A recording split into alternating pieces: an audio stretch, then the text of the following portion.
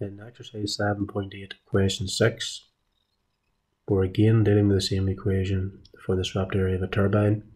In terms of what we know, we're told the swept area is equal to 2,830 meters squared, and we're asked for the diameter in this case.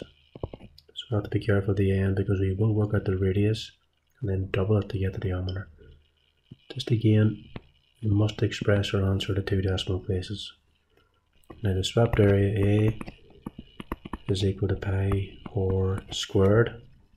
Again, let's first of all eliminate the pi by dividing both sides of the equation by pi.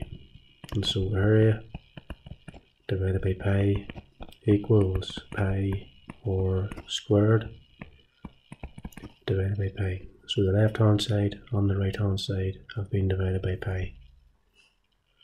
Any two numbers divided by themselves, so pi divided by pi will cancel out to give 1. And so we can now rewrite the equation as r squared equals a divided by pi. Now we're not looking to work out r squared, we're looking for the value of r, and so we must take the square root of both sides of this equation.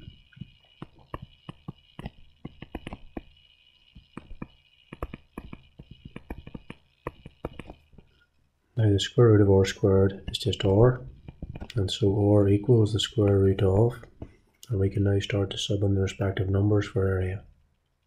So the square root of 2,830 divided by pi. Again, I recommend put this division inside brackets, work it out, and then take the square root. And the radius equals 30.0136, and it continues to meters. We're going to have to double that. We're going to have to multiply this by 2 to get the diameter, which equals 60.027, and it continues meters. We're asked to give our answer to two decimal places, and so the diameter should be 60.03 meters. And that concludes this particular question.